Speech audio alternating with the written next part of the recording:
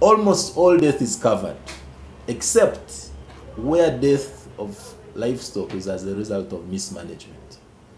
Now, insurance is not a substitute for management practices. That even with insurance, the farmer is expected to carry out proper farm management practices. If you are not feeding your animals and they die out of starvation, then insurance will distance themselves. So it is mortality for as long as the farmer has carried out proper farm management practices. Number two, the other exclusion that is probably not covered by insurance is if there is war. War is generally an exclusion for all insurance policies across, and they kill your animals, then the insurer will not pay. But if it's drought, if it is disease, if it is lightning, if they fight and kill each other, among other possible causes of death, then the insurer pays. Now, how much will it cost the farmer to buy insurance? Not quite a lot.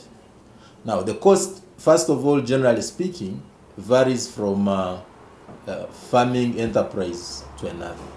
If, for instance, you are in dairy farming is fairly riskier than if you are farming for beef. Now, if you're farming for dairy, an insurer will charge you 5% of the two. Either 5% of what they call the production costs. Now, production costs are basically the inputs that the farmer injects in raising the animal up to maturity. Now, if that is hard, there is an alternative. The alternative is the pre-agreed value of the animal at the maturity of the insurance policy. If, for instance, you are buying insurance for a cow for 1 year, you agree with the insurer that between today and the end of 1 year, this cow will be worth 1 million shillings. Now, the insurer will subject 5% to the 1 million shillings. That's about probably 50,000. You pay 50,000 as premium. Now, should this animal die within the course of insurance, by the causes I've just talked about, the insurer pays the 1 million shillings. Now, if it is for beef, the percentage lowers to 4%. And this is for exotic, by the way. For our local breeds, you know, are very resistant. The percentage even lowers to as low as 2% or 3%, depending on location. So averagely 2.5 to 3% for the local breeds. For the exotic, the 4% and the 5% is mainly for the exotic. Fish farming, I said fishing is also part of livestock. That's again a little more risky. They charge 6% of the production costs or the pre-agreed value as at the time of the insurance period. And there is also an additional good news. The 5%, the 6%, the 3.5% that I talked about, government has already come on board and provided what we call insurance premium subsidy.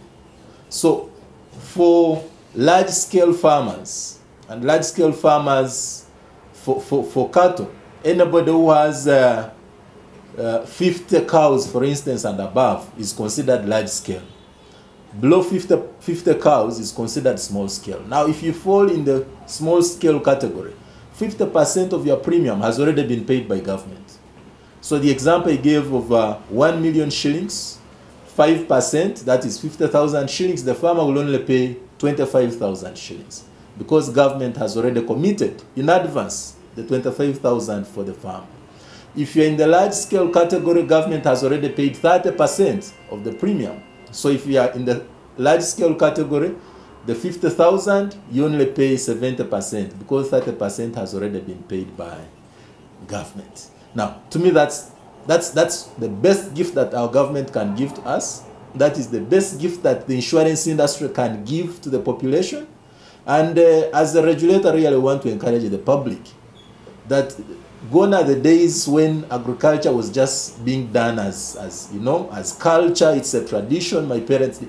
Today, agriculture should be done as a business. But that is only possible if farmers embrace the modern systems of managing risks which they cannot manage individually on the farm. So when you look at these costs, and you do what we would call the cost-benefit analysis, as the Insurance Regulatory Authority of Uganda, we make a case that actually anybody who is looking at undertaking farming as a business has no option probably other than buying insurance. What we have been hearing about the quarantines and why are people even willing to die? Because this is their lifestyle. If they die, there is no other option. So why would you die for a cow, for instance, when there is a mechanism for you to hedge against some of those, what they would call avoidable risks? They are not avoidable naturally because most of these are natural causes, but they are avoidable practically because the insurance industry has provided alternatives. Now, in terms of operationalization, farmers can access agriculture insurance by visiting any of the non-life licensed insurance companies that can be traced on our website, but they can also visit the Uganda Insurers Association. Now, what the insurers have done, they have formed what we call a consortium.